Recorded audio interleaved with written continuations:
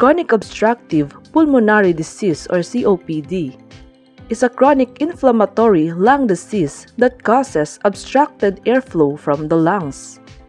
It is the development of sputum that makes the infected suffer from difficulty in breathing.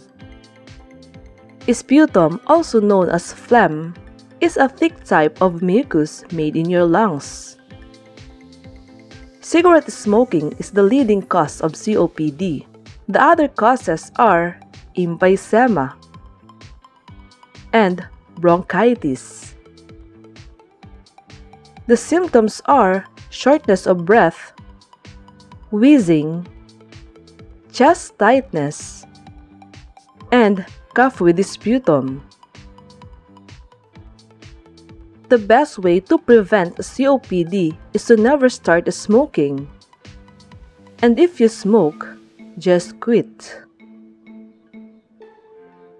The treatment are medication, lung therapy, and bronchodilators.